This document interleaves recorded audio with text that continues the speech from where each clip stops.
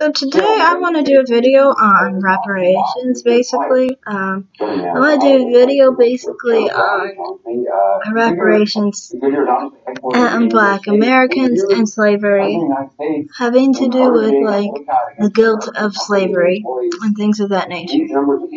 Now, what I don't understand is that the left, sometimes the right, use it in a way to be white versus black. In my opinion, you'll see, I'm going to start with the conservative side. Because I feel like with the conservative side, I don't know, we're kind of close there, so why not talk about them first? So they'll talk about like how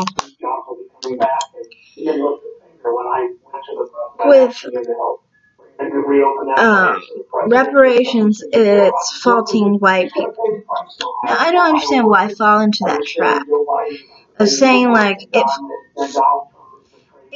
is faulting white people for slavery, right? And white people should pay black people back for the suffering they endured during slavery. That would all make sense if this were 1860. Then they will try and say, well, no one is around from 1860, so we can't give reparations. And then the thing is with that argument that I don't agree with is several things. But I'll start with the first thing. I think slavery didn't just affect the slaves, you know. Slavery affected slave owners and their descendants. And slavery affected slaves and their descendants. So basically, I mean, it's not just a situation of just affecting the people who actually endured it and enforced it, basically. Monetarily speaking, just thinking monetarily, for example. I mean, the slaves, they didn't have anything, you know, to give their children and their grandchildren and so forth. You see, from my ancestry, I can tell you that when, like, going back to my grandfather, my mother's father, as I like to say, his great-grandfather was born in 1830. And a lot of, you know, different generations are like that, where like the grandparents, great-grandparent, is born during slavery times. I do think he was born free. The reason I do think that is because he was up north, so it's more commonplace up there. But I'm saying that, you know, it's not that far. Slavery isn't that far. People like to say that it's so far and so distant. We're not that far yet. Maybe in 100 years we will be, but right now we're not that far. And then add it to the fact that with slavery, it wasn't like after slavery we were treated actually equally. It was more so like after slavery we were treated like basically you're the person who just stopped being a slave, basically. And socially, how we were treated was pretty denigrating, you know. And we weren't really able to get as much opportunity as some other races of people. And we look at different atrocities done to different people. Native Americans, for example, and like Japanese people. you see that a lot of the time with these people, they were treated a lot better after their harsh treatment than black people. It's like they give apologies when they they give reparations. They make well of the situation, basically. They do this because they think that, and society thinks generally, that, black people kind of deserved it. The reason black people deserve it is because black people, in some idea, are just less than. You see this in different avenues too, because this is why black people are always told, like, you can't have any standard in life. You have to accept everyone, because if you're acceptable, then everybody's acceptable, because you're such something that shouldn't be accepted, but we accept you kind of like mentality. So of course there's not going to be any apology or sorry to black people for that, because they see it that way. Now, the problem that I have mostly with this situation, and the main issue that I have, is facts. For example, the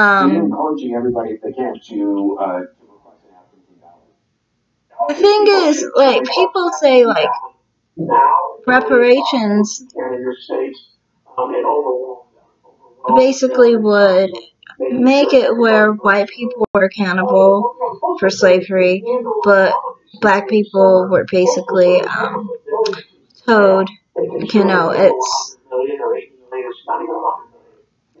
it's a way to make things better, basically. You get what I'm saying? I don't really think that, because this is the liberal side of it. They use reparations. They don't use reparations in reality. Like, honestly, they don't really use reparations. They're just using it as a wedge. Like, they use these riots and these George Floyd's death, which had nothing to do with racism at all. And that's been well proven, and I'm glad that it's been well proven. I'm going to do another video actually on that soon. But they use these situations to try and make a wedge so then they can gain power. But they don't even intend to ever have that with black people, because they plan to just overlook black people. Like I said, they don't care about the whole situation that caused black people the misfortune and the after effects of slavery. They don't care really who is the descendant of slaves. And we focus on so much that slavery has to do with black people and slave owners had to do with white people. It did back then, but does it now? That's the main thing here. Because people always assume that the slaves continued. Now, this is the really fucked up part. This is why our families are the way they are anyway, I think. Nobody likes to address this. Black people always try and shun away from it. It's so weird. Like, we have a history. We have terms to shame the slaves, slave victims and stuff. We have different things that we use to shame slaves, usually. But we don't really have it against slave owners, And this is in part why people ignore this aspect to slavery. It's because Jessica Alba, Carly Fiorina, Tarana Burke, Melinda Gates, Roxanne Gay, Carol Mosley Braun. I'll tell you something, Ann, I don't think I've ever said this publicly. And many more for CNN's special report, The 100-Year Battle for Equality, Saturday. Sorry for stopping, but I kind of have to focus because I can't see. But nobody really likes to focus on this. Like when black people take DNA tests, for example, they don't want to focus on their ancestry, all of their ancestry. Because the truth is, black people and white people are the descendants of slaves and slave owners. There is no distinct difference. Yes, some white people are, it's a minority, that are the descendants of just slave owners. Nobody is the descendant of just slaves, though, you know. The reason why that is because black people, if they take a DNA test, they're never just black. Even the most black woman that I've seen on YouTube, it's 97% black. She's not European, and I think she may have a little Native American, or was it just like European? One or the other. Like, we always have European in our heritage, you know. All of us have European ancestry, you know, and for some reason people never pay attention to this fact, really. They just think that, you know, if you look black, then that's what your ancestors were, so then that's what they focus on. And people will talk about racism. Racism had nothing to do with slavery long ago. The racism you experienced would be experienced whether you were African, the actual perpetrators of slavery, or if you were a black American. So, racism has nothing to do with specifically, have anything specifically to do with, slavery, you know. And people never focus on that. The new immigrant populations that are from Africa, technically they should be paying the reparations. Because their ancestors, they are usually the descendants of people who contributed to slavery. While white Americans, on average, aren't. Because there's so much immigration that a good portion of white Americans are just descendants of immigrants. They don't make it to 1865. They make it after that point. And then for the ones who do make it, there are so many white people of African ancestry. There's like, I remember looking at one study and it said 1/3 of white Americans have African ancestry. If you think of that, 1/3 of white Americans in itself have black American ancestry, mostly from slaves. So they are descendants of slaves, and they are descendants of slave owners in those cases. How are they any different than black Americans who are the descendants of slaves and descendants of slave owners? And you have to keep in mind, the U.S. Army has then added to all of that,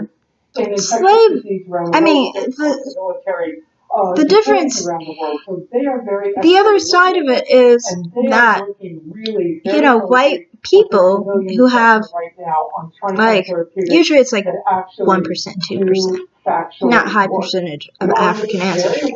But it doesn't matter what the percentage is.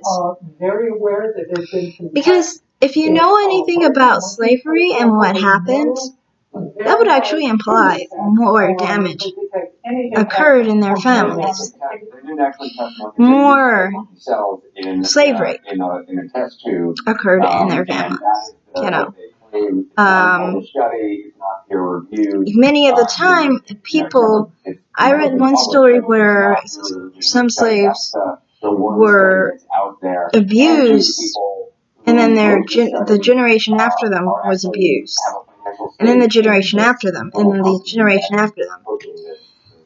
Think of the effect on a family who has the great-grandmother raped from childhood to grave, the next generation, childhood to grave. To the next generation, childhood to grave. Do you think that a person like that has come from a line of that and only known that kind of abuse, how are they going to raise their kids? And how is that going to affect their kids? Because we all know that can lead over to the next person's, how they raise their children if they don't go to therapy and things like that. And obviously that wasn't available to them back then. They were humans just like we are now. So they were obviously affected by slavery. Emotionally, monetarily, quite obviously everyone was. Every way possible. I mean, in every way possible, really literally, for them. So, I mean, how are they not as eligible for reparations as black people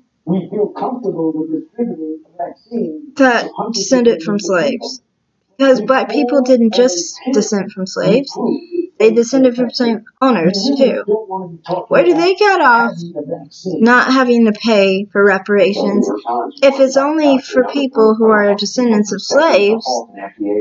Then if you have any white in you, then you probably have slave owner ancestry as well. So then you should be paying too, or you should be getting paid. If it's just off if you have slave ancestry, then white people, white Americans, would be able to get reparations. Is that a small percentage? No. 1/3 of white people is more than black people in this country. That's over 20% of the population. Black people are only 13%. And 13% of the population, the black population, is not even all the descendants of slaves. There are Caribbeans. There are Africans. There are all kinds of people here that are descendants of immigrants. So, there would be way more white people that would be getting reparations than black people based off slavery. Am I against that? There's also always the question. No, I don't really care about that. Honestly, my problem with reparations is this. Bad news.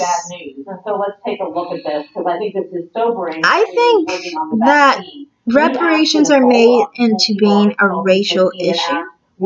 And it's like, okay, if we're going to make reparations about slavery, then we have to really deal with it in reality. And if we dealt with it in reality, you would see there are a lot of white people that would also be eligible for reparations, and there are black people who would be. It's not a black or white issue. Who would be paying the reparations on top of it? Because most white people aren't the descendants of slave owners usually. Many of their families are immigrants. Then there are other families who were against slavery in itself.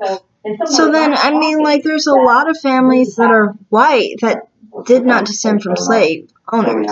And if they did, there's only a few of those that still come from that line without any mixture. You know, because there's 1/3, 20%.